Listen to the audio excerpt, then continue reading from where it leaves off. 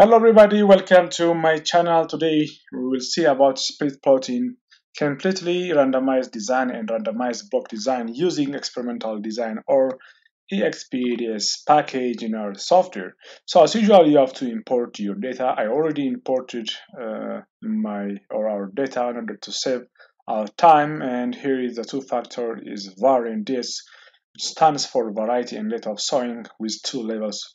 And in the case of variety, we have two levels. The first one is Howie, and the second one is Dagen. And while in the rate of sowing, again, we have two levels. The first one is June, and the second one is August. And columns are represented by replication, and the last two columns are represented by a response variable GY and planted respectively. Then you have to convert replication and the two factors into factor using as.factor function like this. So type this and submit to our studio. Then you have to attach our data name, since our data name is SAP, so you have to attach this one. Then you have to indicate here is you have to use the function split2.CRD. So you are telling to R you are going to complete a split plot in completely randomized design. Then the first thing that come here is the main plot. So our main plot factor will be a date of sowing, and followed by the subplot factor will be the variety and replication. Lastly, the response variable. Then you have to tell to R whether your treatments are qualitative or not. So since our treatments are in terms of letter, so they are what? Qualitative. So we will say true, true. And if it's either the one is quantitative, so you have to say true, false, or false, true. Then the multiple comparison test that I'm going to use for this tutorial is the least significance difference, and you can change into Take, you can change into S and Nikkei, and whatever you want. Then again, you have to tell to R if you want to change the or if you want to write in full acronym, so you have to say here is a factor.names, it's fac.names, and you have to specify.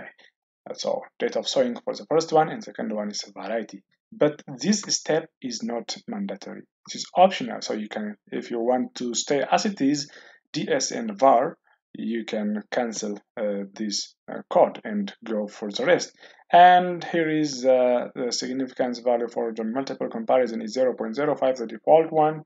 And again, also here is the F table for ANOVA. The level of significance is 0.05, still it is the default one.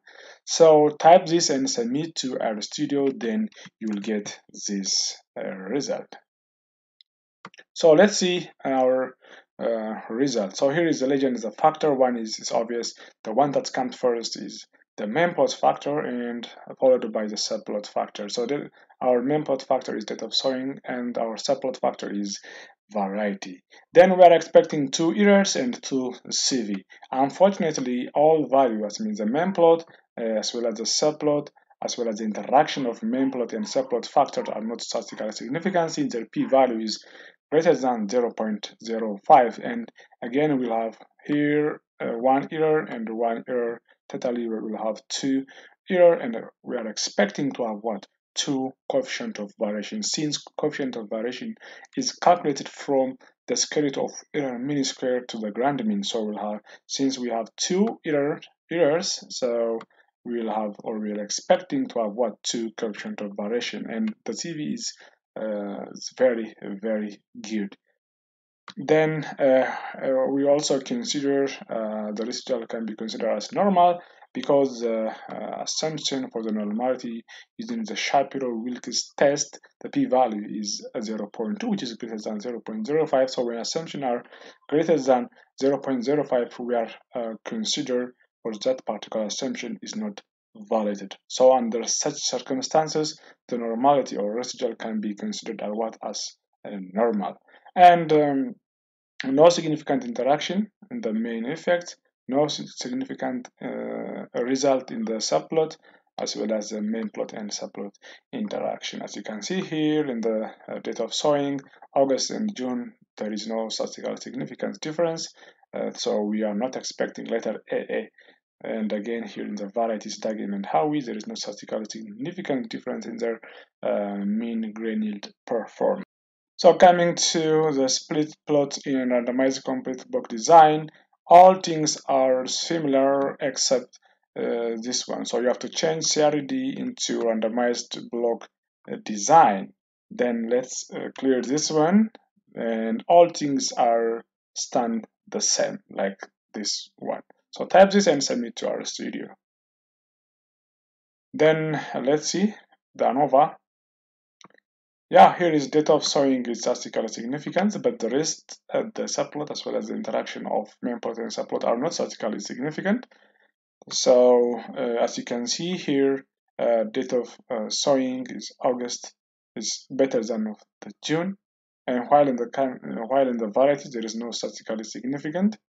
Again, here is a significant interaction. Analyzing the interaction, that means date of sowing interaction with the variety diagram, it is what it is statistically significant, but date of sowing with the varieties Howie is not statistically significant. The p-value is 0.99. Again, when we come to date of sowing inside varieties of diagram, because the diagram is here is statistically significant. So when we come to date of sowing inside the variety of diagram, yes, August is better than that of June. But again, when we come to date of sowing inside the variety of Howie, there is no statistical significance difference, but both yield what the same result. Even the p-value is 0.99, which is not statistically significant. And again, variety inside the date of sowing in August, the diagram is better because here is the p-value is what? 0.04. While varieties interaction with date of or variety inside date of sowing in June is 0.76, which is not statistically significant.